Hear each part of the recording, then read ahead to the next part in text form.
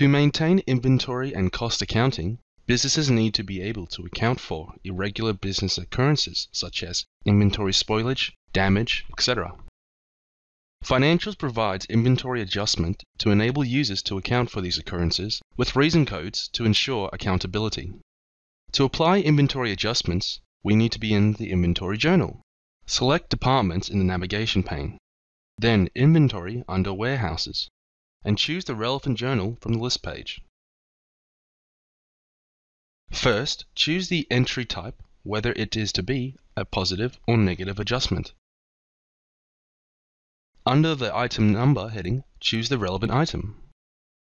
If relevant, enter the location of the inventory you wish to adjust.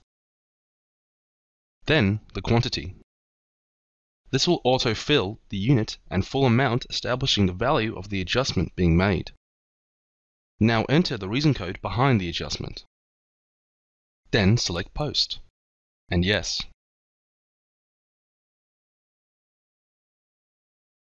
We have just made a negative adjustment to the inventory of this item. Now let's make a positive adjustment. For this example, the reason code will be a return from a customer.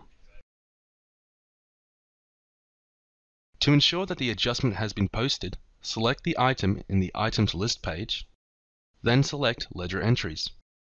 And there is our negative and positive adjustment. And that is how you conduct an inventory adjustment.